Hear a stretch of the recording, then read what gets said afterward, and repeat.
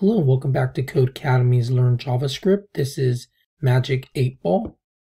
You've learned a powerful tool in JavaScript, control flow. It's so powerful in fact that it can be used to tell someone's fortune. In this project we will build the Magic 8-Ball using control flow in JavaScript. The user will be able to input a question, then our program will output a random fortune. If you get stuck during this project or would like to see an experienced developer work through it, click Get Unstuck to see a project walkthrough video. Our tasks start with 1. In the first line of the program, define a variable called username that's set to an empty string. If the user wants, he or she can enter his or her name in between the quotation marks. So we can start off with a constant user name, and it can be assigned a name or empty string, whatever you prefer. The next, we could check this off. Next would be, below this variable, create a ternary expression that decides what to do if the user enters a name or not. If the user enters a name like Jane, use string interpolation to log hello Jane to the console. Otherwise, simply log hello. If you guys forget the ternary operator, it's our question mark and the colon. So username would be checked. If it's truthy, then the string is not empty. If it was empty, then it will be falsy. So if true, we're going to console log, then backticks, hello, and then string interpolation, username. I would say hello Jose with exclamation at the end.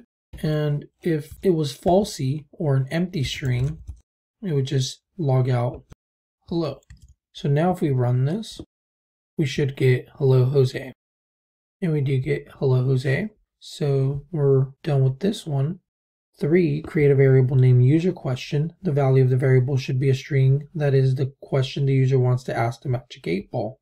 So here we would say let user question be assigned a question we have. Will I be the oldest person alive? And that could be our question. So we can scratch this off. 4, write a console log for the user question stating what was asked. You can include the user's name in the console log statement if you wish. So we can say something like console log Jose asked. We can do that by doing string interpolation again and doing user name asked. And let's make sure these are backticks because we are using string interpolation.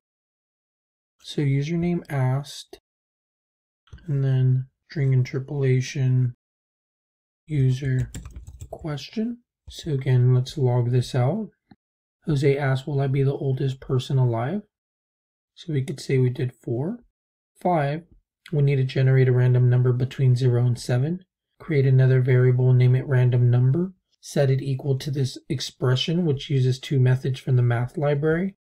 So it's going to grab a random number and then round it down, and it should be between 0 and 7. Check the hint to learn how it works. And like I said, it just grabs a random number, then multiplies times 8, but it will floor it down. So it would be a number between 0 and 7. Let's do that under here.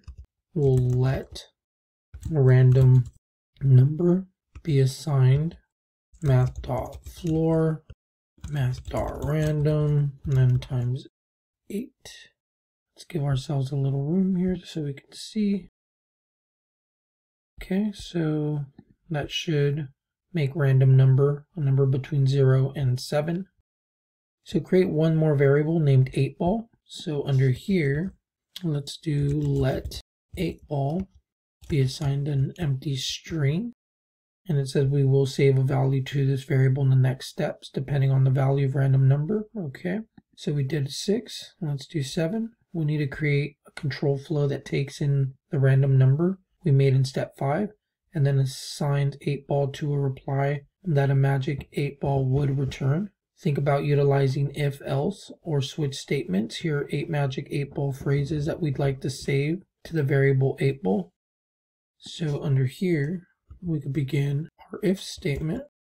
It starts off with if a random number is equal to, we'll start with 0, then do this. So like it says here, It's going to take the random number and assign 8-ball to a reply that a magic 8-ball would return. Read under the choices. If the random number is 0, then save an answer to the 8-ball variable. If random number is 1, then save the next answer, and so on. If you're feeling creative, make your own responses. So we'll start off with 0. So if random number is 0, then make 8-ball be assigned the first choice. And all that would change is here would be else if curly braces. And then the else if condition would be random number equals 1. We would make 8-ball. Let's make sure 8-ball is capital here, the B. And then 8-ball here would be assigned to next string. And we could keep doing that for all our choices. So this is else if 2, 3, 4, 5, 6, 7. Change these. And just change the strings.